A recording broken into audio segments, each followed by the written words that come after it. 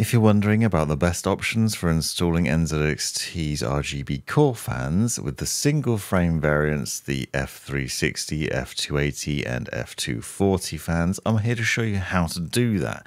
Hello, this is the Prawn teaching you how to wire and set up these fans in an NZXT case or in another build, and I'm going to show you the wiring and logic setup as well as the fan orientation and things to bear in mind there.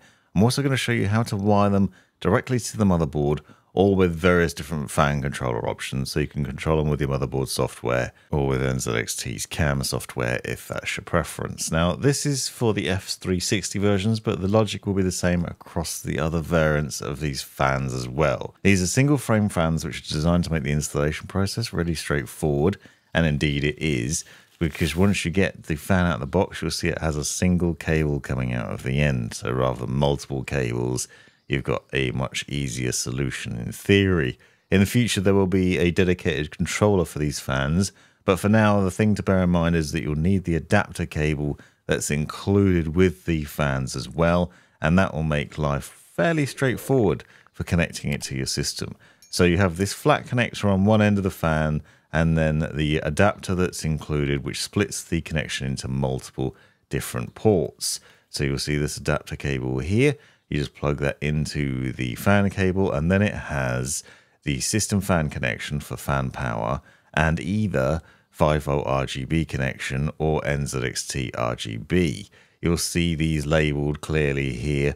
Also, I'm making it obvious for you and going to talk you through these different things. Which of these cables you use will depend on your preference, your plans, and what software you want to use or how you want to connect them to your system. But the idea here is to make it really straightforward so that you can easily connect them directly to your motherboard.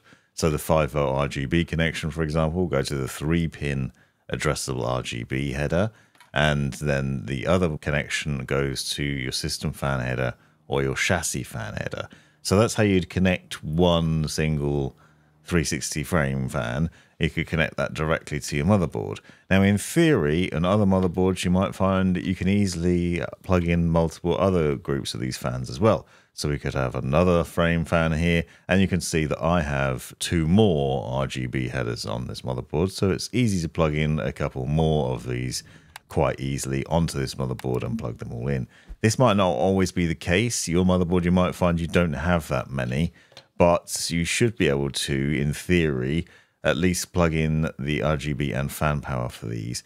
And you should find multiple chassis fan headers spread out around your motherboard, top, bottom, sometimes on the side. You can see I've got a couple at the top here, I've got a couple at the bottom. They're accessible in various different ways. And then the 2 5V RGB headers on the right hand side as well. So in theory you can plug those in. Now, if you don't have multiple RGB headers, an alternative is to use NZXT's RGB controller, which is a separate purchase. I'll link to all these things down below in the description so you can find them easily. But this thing requires SATA power from your power supply unit, so I'm going to quickly show you that with an example from the NZXT C1500 watt Platinum. So this is a modular power supply unit, but the logic will apply across other PSUs as well. So you're looking for the SATA cable, and you'll need to plug that into the peripheral and SATA port. But essentially this will power the controller, and it's important that you make sure this is plugged in. So this is the same cable that you'd use for SSDs and hard disk drives, and it's usually daisy chainable, so you'll find multiple different connections on the same cable. You plug one end into your power supply unit with the peripheral and SATA ports clearly marked on there. And again, this will be the same across a lot of different power supplies, so it's fairly straightforward to do as long as you have the relevant cable. And then you plug the other end into the controller. I'm showing you these things all outside the case and outside the build, so it's really easy to see how the wiring works. Just make it a bit clear, but obviously you'd actually do this when it's all fully installed in there. But you do need to make sure it has power so that it can control the RGB lighting. Then you take the NZXT RGB cable from the single frame fans, and instead of using the 5V one, you use that, and you plug that into the RGB controller. Now obviously we've got 360mm frame fans here, so we could plug those all in, and then you take the other connection, which is the USB connection, and plug that into your motherboard. This then allows you to control the RGB lighting from NZXT's CAM software, which I'll show you later on. And by the way, it will default to white when you first turn it on, so it's worth bearing that in mind. Don't panic, but it will be set to white as standard. Because these fans use the 5V RGB connection, an alternative is to use something like this Thermalright RGB controller, which, as you can see, has multiple ports on it for RGB connections, so not just fans, but if you had LED strips, for example, it then has a RGB connector on the end, and you'd then connect that directly to your motherboard.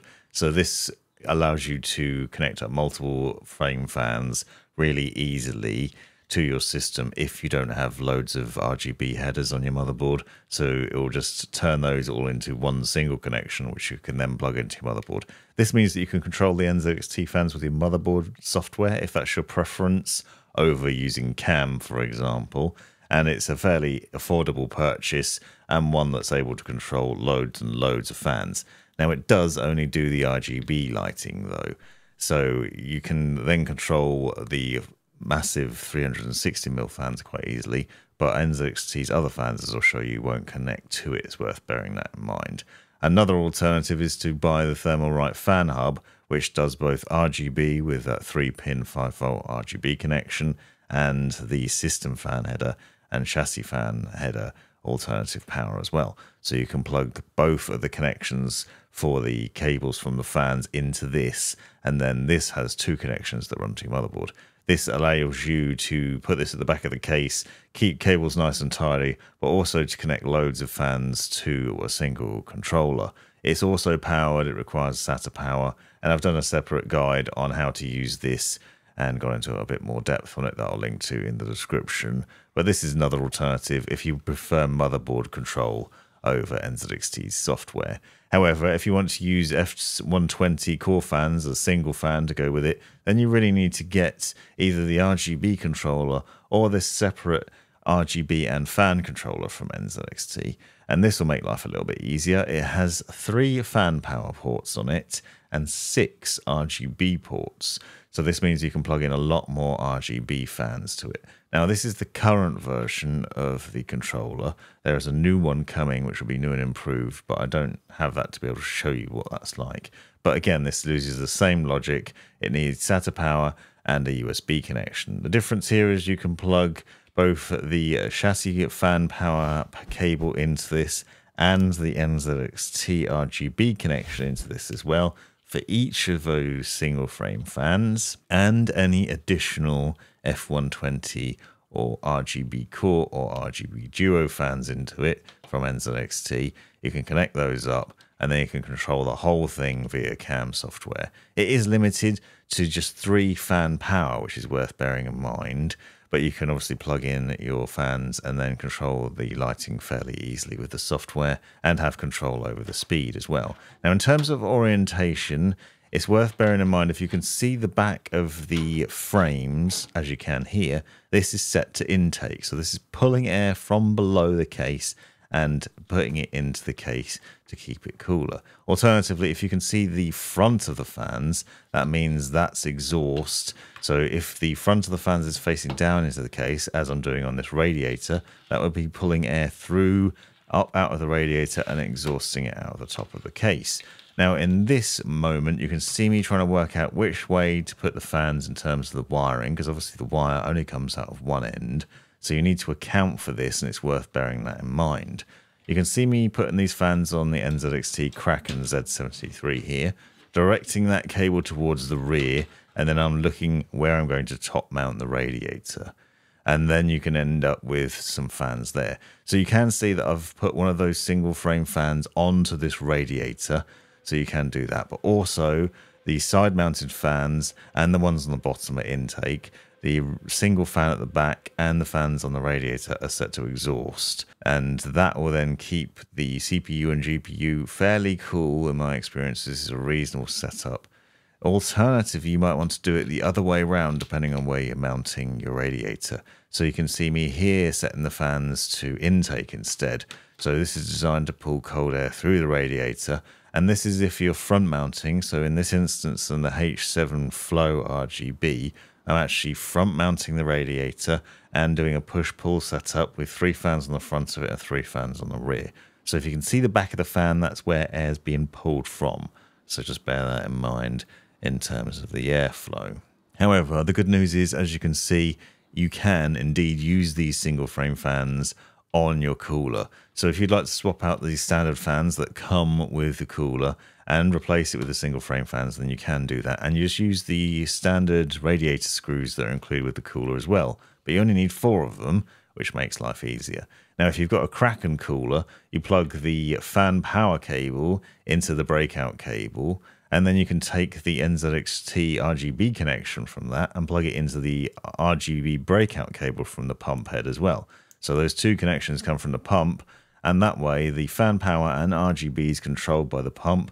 That's connected directly to your motherboard with USB and to your power supply unit, and then that keeps it powered nicely. Alternatively, you could plug the fan power into the CPU fan header on your motherboard, and that would then ensure that the fans are spinning up to match the CPU temperature.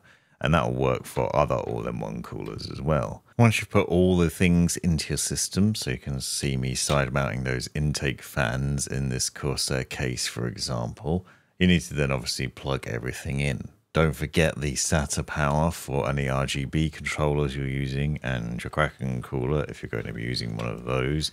And the USB connections are really important from them as well if you want to control things with the CAM software.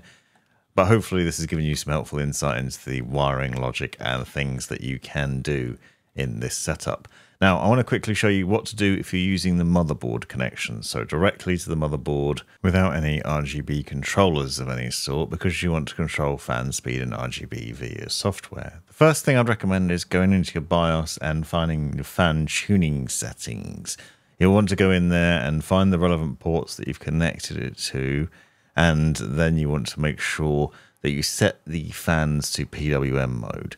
PWM settings in here, as you can see on this chassis fan header, will ensure that the fans are controllable in terms of speed, which is important, because when you get into Windows, you might be adjusting that in your motherboard software. Alternatively, you could use something like Fan Control, which is a free download that you can get really easily, and this can then monitor your fan speeds and allow you to create fan curves and adjust it. Once you download this software and run it, it has a special setup which basically detects what fan headers you're using and then runs tests on them to see what speeds they can get up to and adjusts accordingly. And you can then tweak the speeds manually, or you can apply fan curves to them. This is really useful because what you might find if you're not using an NZXT controller, for example, is that the fans spin too fast when you first use them, especially if you haven't set it to PWM mode and they're set to DC mode in the BIOS, or you haven't run this controller and tested and tweaked the fan speed. Now, you could use your motherboard software as an alternative, depending on what motherboard you've got. They usually have fan tuning software in there, but Fan Control's a fairly lightweight system that a lot of people rate, and it's a free download that you can grab pretty easily as well. In that software, you can then, once it's run, see that you can adjust things manually, or you can turn it on and then use a curve. At the bottom, you'll find a little plus button, and then you can choose between a bunch of different fan curves.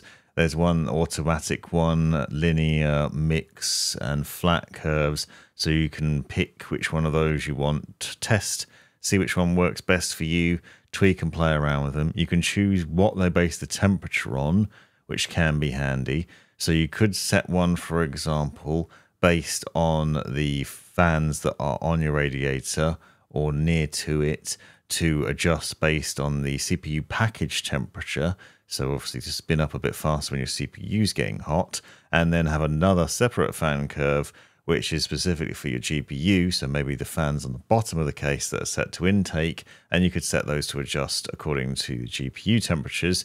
And then you just go up to each of the fan groups, assuming you know which one's which, and select the relevant fan curve, and then that will then apply that and go through it. Now you can change those, pick a different fan curve, put it onto a separate group. You can basically apply it to whatever port you've plugged the fans into, so as long as you remember which one's which. Or you can just adjust the speeds manually and see how they react and work it out that way. But you can then tweak the minimum speed as well and the maximum speed. So if you find it's too loud, you can set it the maximum speed a bit lower and just tweak and play around and see what works with your system in your case. Alternatively, if you use an NZXT controller, you should find the RGB core fans appear in NZXT's CAM software, and you can adjust the lighting from in there and then the cooling from the cooling section in that, and adjust between various different profiles, including silent and performance modes.